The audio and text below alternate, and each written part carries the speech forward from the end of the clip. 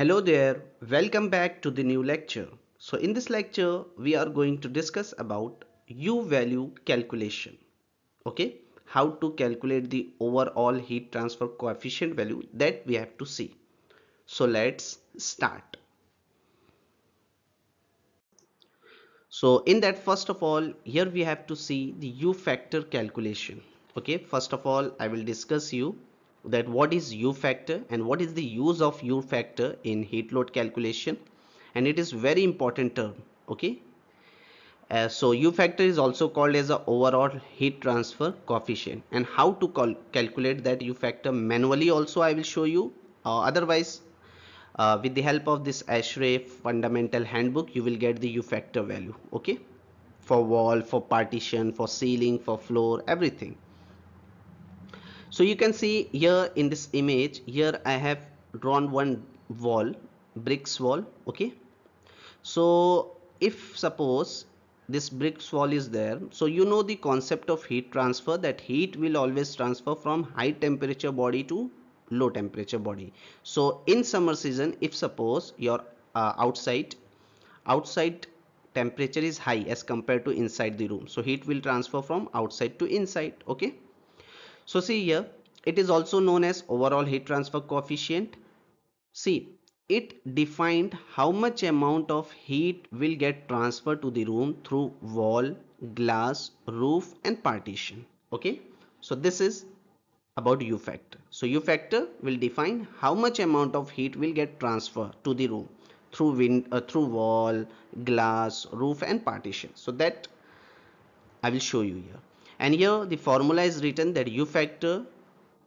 Remember here one more thing, that U factor is equal to 1 upon summation of R. R is here resistance. Okay, so how much heat will resist by your wall, glass, roof and partition, that we have to. So here you have to remember one point, that U factor always inversely proportional to summation of R. Okay, resistance.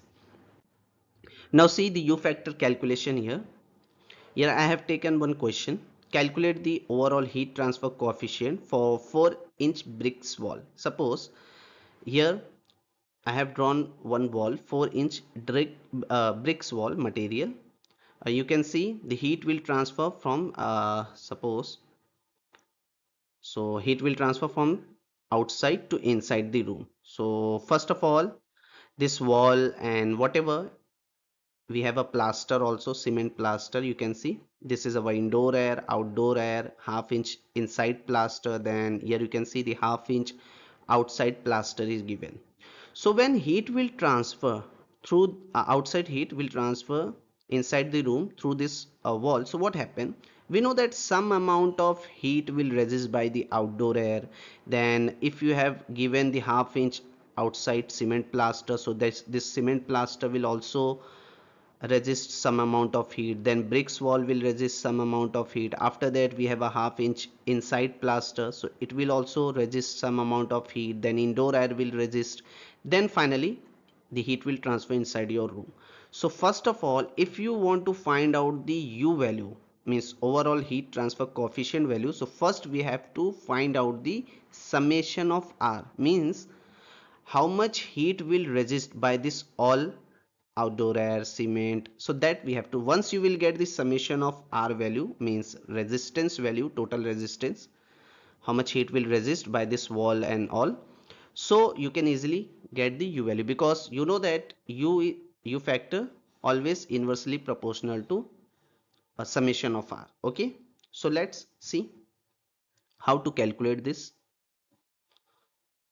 So for that, here you can see in solution, first it is written the summation of R is equal to, as I told you, that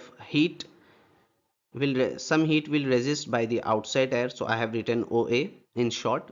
Then plus some heat will resist by half-inch cement plaster, it is written here CP, plus 4-inch bricks wall also resist some heat. Then inside plaster, half-inch cement plaster will resist some heat. Then indoor air also resist.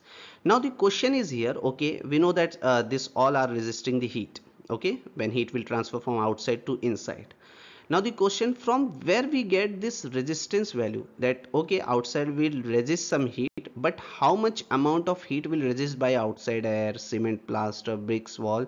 So don't worry, here same from ASHRAE handbook only you will get the table here. Based on material, here I have taken some material here, but when you go I will share you that ASHRAE handbook. When you just go through it, you will get each and everything as per your material. Here I have taken some material only, but in that handbook you will get the in detail.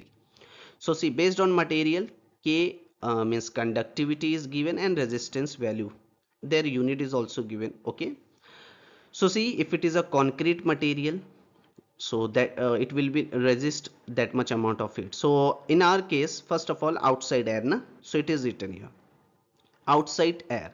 So outside air will resist how much heat?